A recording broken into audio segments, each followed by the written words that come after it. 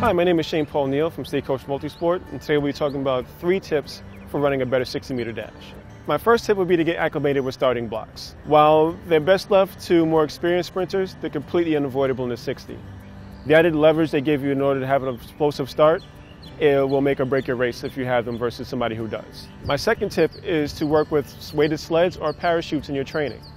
The added resistance will help increase your explosiveness and your overall speed. My final tip to you is to hit the gym. Weight training is very key for a race as short as 60. A, for your explosiveness and power, and B, to avoid injury. The velocity and explosiveness of the 60 lends itself very much to pulled hamstrings, torn muscles, and other injuries. In a race that often has multiple heats, you want to make sure that you're as healthy as possible to avoid injury. Those are my 3 tips for running a 60-meter dash.